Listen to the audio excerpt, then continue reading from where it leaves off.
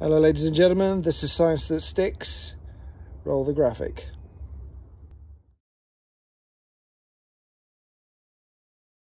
This evening, it is August the 11th, I'm in the UK and this is my Virtuoso telescope, and it has in it a small moon filter, which if we look through the eyepiece here, you'll be able to see the moon.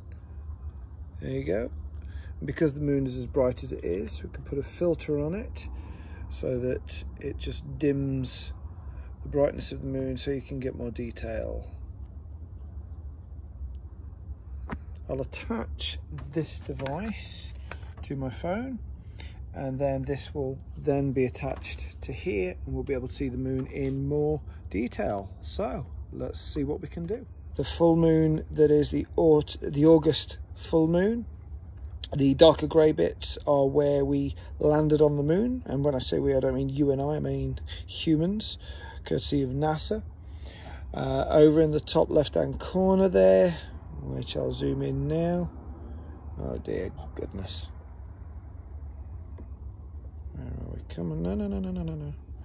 It's difficult being able to do this and then try and zoom in. So that little area there, we can just about see, that's Plato's crater, as I understand it. And previously, let's get this up in the sky again. Come on. No, not that way. It's tricky doing this.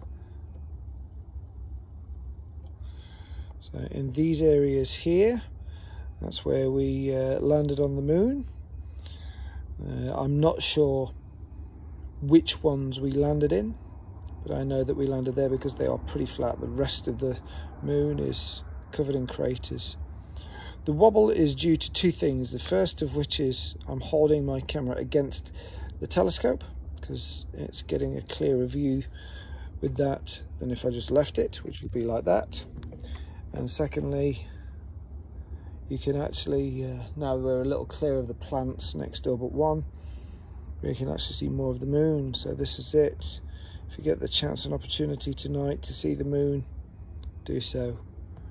It's beautiful and it hangs there in total silence. I'm gonna leave that with you all. Till next time, ladies and gentlemen, stay cool. Bye bye.